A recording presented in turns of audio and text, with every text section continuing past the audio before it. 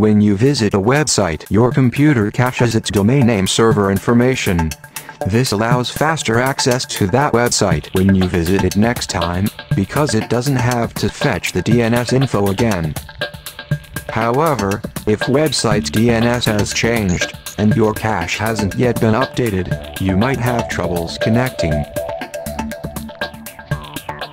To solve this, you can flush your DNS cache, forcing your system to fetch the latest DNS information when you try to visit a site.